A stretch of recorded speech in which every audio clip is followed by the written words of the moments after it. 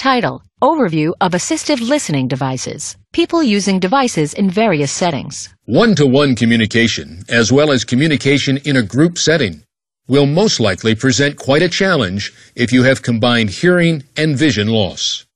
Due to the loss of vision, the ability to read someone's lips and facial expressions is compromised, making it harder to understand what people are saying. There are devices called assistive listening devices, or ALDs, that amplify the voice, often making it easier for the user to understand what is being said.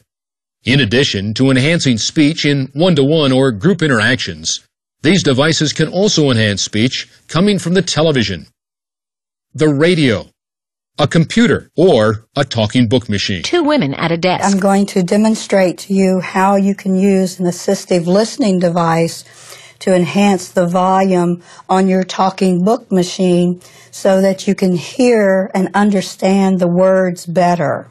Okay. So the device that you have, an assistive listening device, it has a transmitter, which is a microphone, and you can set that on top of your talking book machine. This is where the speaker is, okay, so the sound comes out of there. Mm-hmm. Now, there are some machines you can plug the microphone directly into it, but this demonstration we're going to show how you can use the external microphone. And then you control the volume with this little receiver that you have. So when you start your talking book machine, she turns a dial. The white man looked up from the desk.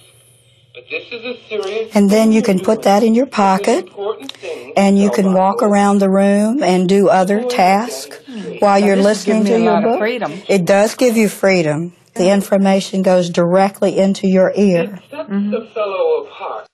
You can also do the same thing with the computer. They open a website. Title: Special thanks for help on this video goes to the Helen Keller National Center for Deafblind Youth and Adults, and specifically to Paige Berry, Program Director, Senior Adult Services. Copyright 2008 by American Foundation for the Blind. www.afb.org/seniorsite.